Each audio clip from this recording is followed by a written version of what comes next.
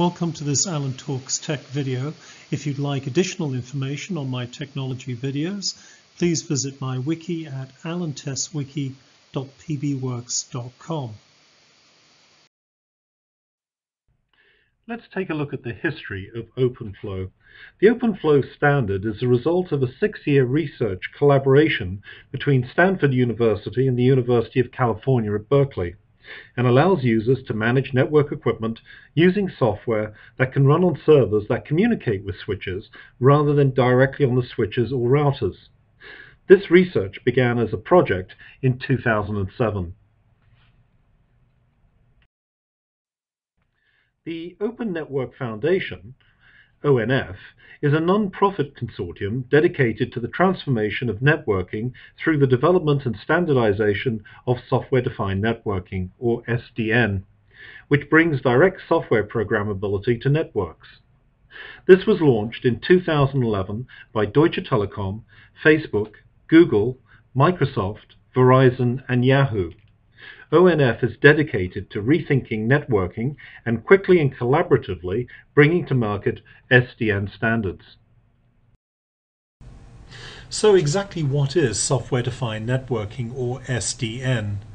Here is a typical network comprising of 5 switch routers. Basically what we're going to do is take the intelligence out of the switch router and locate it in a central point. This will become the SDN controller. People refer to this process as the abstraction of the control plane and data plane, that is, separating out the control plane from the data plane within the network. In the past, we've been used to autonomous systems where each switch router makes the decision solely on the local logic on how to forward the packets.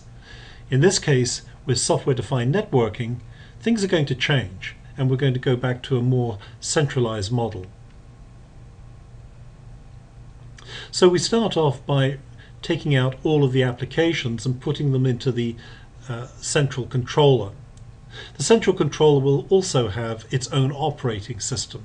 This is where the SDN, or the software-defined networking control plane, is going to reside. The system, the controller, will interface to each one of the switches or routers within the network using an OpenFlow interface. Many of the switch routers on the market today have been adapted with this new interface. The control mechanism from each one of these switch routers up to the SDN controller should be encrypted with SSL or TLS to provide additional security within the network. Many people believe this is going to be the next step in the evolution of IP networking and will give us a lot more flexibility in the future on how new applications and protocols are deployed, launched, and experimented within the IP networks of today. Basically, the SDN controller is going to interface to the switch or router using this OpenFlow interface. The SDN controller is going to configure a flow table within the remote switch router. Using standard off-the-shelf silicon or merchant silicon, we could make decisions on how to forward the packets based on their source and destination MAC addresses, their source and destination IP addresses, what action to take on specific TCP ports, and also we can maintain statistics. So, for example, one function could be to switch or route based on the MAC address. So here we can say, when you see this particular destination address, we want you to forward that traffic out onto port 1. You can also see we can keep count of the packets going through the port and feed these up to the central controller. We can also make decisions based on the IP address, but of course we can make more complex decisions using the destination address and possibly the source MAC address to make the decision on what compromises a flow. We can then make the decision on what action to take, i.e. which port to forward that flow onto. We can also have applications which act as a firewall, and we can instruct the flow table. For example, if you see TCP port 25, drop it. We can also use local logic. You may have a hybrid system where some local logic may still reside in the remote switch router. So for example, in this case, we could tell the silicon, if you see the destination address 192 with a wildcard, where W indicates a wildcard, then use the local logic to make the decision on how to forward this particular flow of traffic. And then last but not least, perhaps the most complex way of using the software-defined network is that if you can't make any match at all, then forward the packet up to the controller so that the application can interrogate it and make a decision on the best method to forward the particular packet across the network.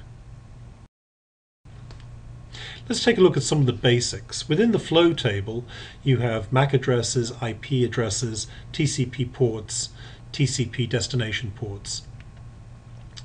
These addresses are typically referred to as a rule. So for example, in this particular case, if I set the address, the IP destination address of 10.10.10.1, this would constitute a rule. And when that rule is met, I have an action.